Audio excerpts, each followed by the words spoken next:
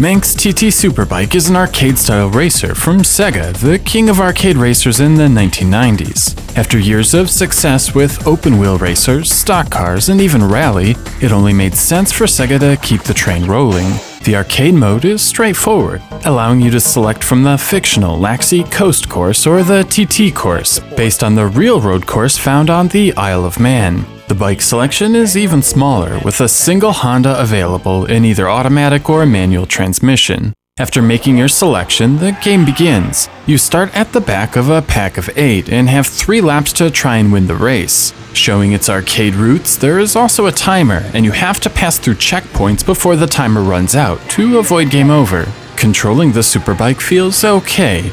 Being a later Saturn game, released in 1997, Manx TT SuperBike supports the 3D control pad, allowing for analog control. There is a predictable delay when shifting left and right, and Sega did a good job making the game feel significantly different than their 4-wheel offerings. However, I still find them less than satisfactory. Rather than a linear shift while holding left or right, the steering is progressive, and if you hold a direction too long, you will steer violently into a wall. This does not fit the game's sweeping turns at all, and even with analog controls, I found myself making constant corrections and adjustments to avoid the moment when the steering snaps. Control problems aside, the easy course is very easy, and most should be able to place first without too much frustration. From here, we are off to the hard course. It is here we notice how awful the AI is. While your bike has to obey the laws of gravity and physics, slowing down when going uphill and losing momentum in tight turns,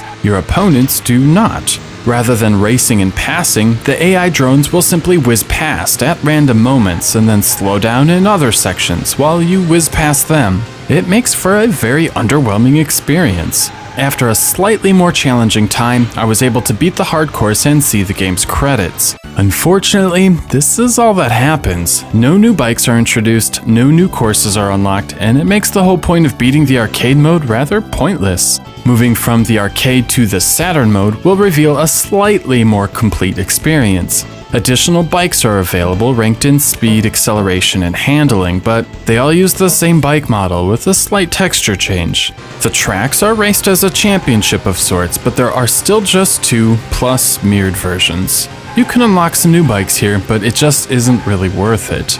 Again, the complete lack of content here is incredibly disappointing, especially since the controls and actual racing isn't very strong to start with. Where Manx TT SuperBike does excel are the graphics. The frame rate is a rock solid 30 frames per second, and the game does a great job conveying a sense of speed. Textures are also thoughtful, with restraint shown in the contrast, allowing things to look smooth rather than overly pixelated. Background objects are also nice, with 3D buildings, trees, and road signs looking appropriate, and Manx TT SuperBike does a good job capturing the atmosphere of the Isle of Man. Now, the Saturn is definitely not a 3D polygon crunching powerhouse, and this game has a ton of pop-up as a result, but I'll take pop-up over a subpar frame rate any day. The soundtrack, on the other hand, is surprisingly generic.